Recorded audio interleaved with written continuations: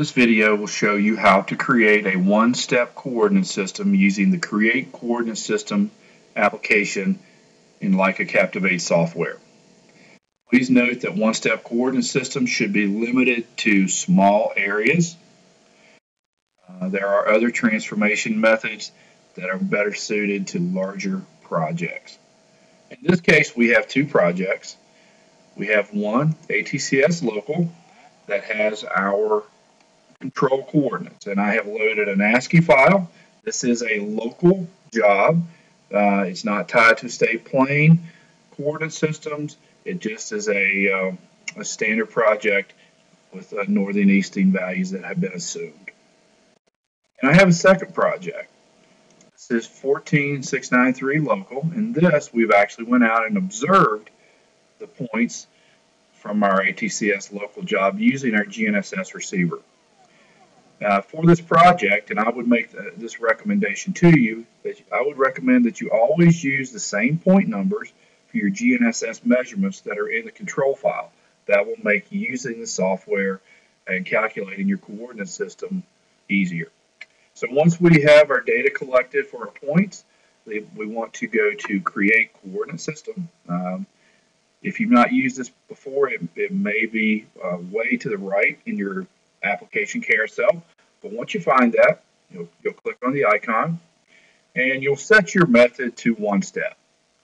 We do have several other methods, but in this case, again, we are doing a one-step transformation.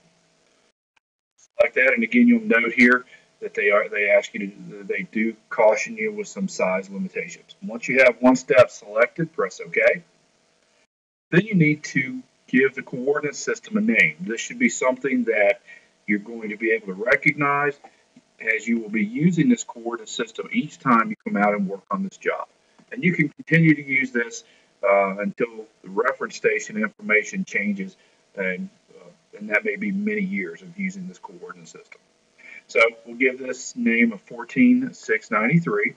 You then want to select the job where your WGS 84 points are stored. This is where your GNSS measurements are. And then we want to select the job where our local coordinates are stored. In this case, we'll select ATCS local and press OK. We're not going to use a one-point localization method for this, and I'm not going to explain what that is at this point. So once you have these job files selected, we can press OK. You want to set your height mode to orthometric, and then press OK. And we're not going to use a geoid model, as we're going to create our own separation values between our GNSS measurements and the local coordinate values that we have. So we'll press OK here. Now you see I'm at a match point screen and there are no items to display. The reason we used the same point IDs in both files is so that we could use the auto match functionality here. And this will automatically match the points from your GNSS survey to your control file. You'll notice that the points are now matched in position and height. If you have points that don't have a horizontal position, or you're unsure of the horizontal position, or you're unsure of the vertical position, you could choose to match these in position or height only. And the way you would do that is by selecting the point and then pressing the match button here on your screen. As I press the match, it will scroll through the different options. So now point 23 would only be matched in our transformation in position only. I'll press match again, height only, press match, and it will actually exclude this point from the computations. But for the first time out, I want to go ahead and match it in both position and height. So I'll press match again, and we're back to where we started. Now you could add points to this. If you did use differing point numbers in your GNSS file versus your local coordinate file, you could add that also. You would do that by pressing New, and then you could match differing points with differing numbers. Just need to make sure, of course, that they are in the right orientation. In this case, in this file, we did use the same point numbers for all of our survey points. So I'm just going to hit the back button, and we're now ready to calculate our transformation. So I'll press Calculate, and we now have residuals displayed. You'll note that the largest residuals in both the northern and eastern are flagged by an exclamation point. So here on point 20, we actually, this is the height that's been flagged, and we can scroll down and see that on point 38, that's our biggest east residual. And we'll continue to scroll through and we'll check the differing residuals for each point. And you'll notice that point 18 has our largest northern residual. If we didn't like the residuals at this point, we could hit our back button.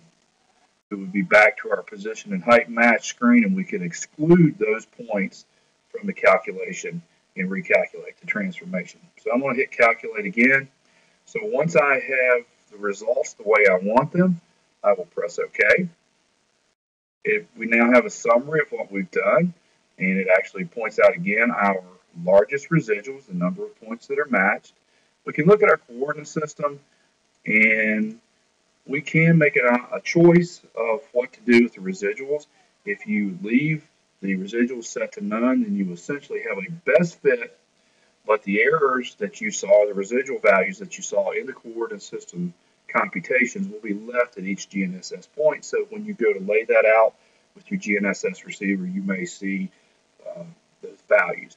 If you choose one of the other options, then the residuals will be distributed so that your local coordinate system and the values you have on your WGS84 coordinate systems will match exactly at your control points. So in this case, I'm going to choose 1 over distance and going to press store. Now the coordinate system has been created. If we look at our job and go to our job properties, you'll notice that it does tell me that we now have the 14693 coordinate system attached to the job. So if I come back to the site tomorrow and use my GNSS receiver, I can create a new job. So in this case, I might say 14693, and I'd like to use a date, so I'll say 07 April. And then I can page over to my coordinate system. And because that was the last used coordinate system, it did automatically attach that. I could go ahead and select any of the other coordinate systems that are in my on my controller, but in this case, 14693 is what I want to use, so I'll press OK, and I'll press Store. And so now when I connect to our RTN network, I will be using the local coordinate system for the job.